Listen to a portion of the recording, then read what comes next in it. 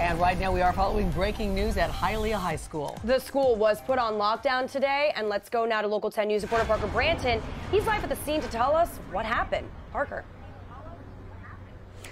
Yeah, this lockdown was just lifted after reports of a gun being on campus. This parking lot just outside the school flooded with parents frightened for their children's safety this morning. Let's go straight to some Sky 10 video to set the scene above Hialeah High School. Miami-Dade police crews are surrounding the school. We also saw an ambulance here, but there's been no word of injuries so far. Take you back now to the ground. We've seen police standing at the doors of the building. We also saw them locking gates and patrolling outside. One parent told us that a couple hundred students were moved to the cafeteria when this lockdown happened, and many of those parents texting back and forth with their children. Here's what a mother we spoke with had to say.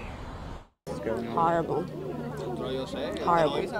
My son wants, my heart wants to pop out. We have to live in a scary situation day by day, and it's not funny.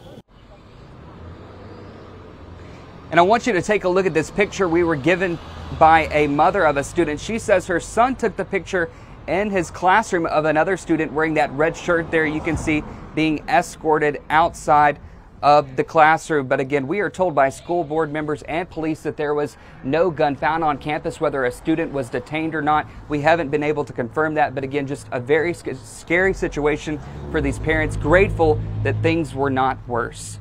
We're live here in Hialeah. Parker Branton, Local 10 News. All right, Parker, thank you very much for that.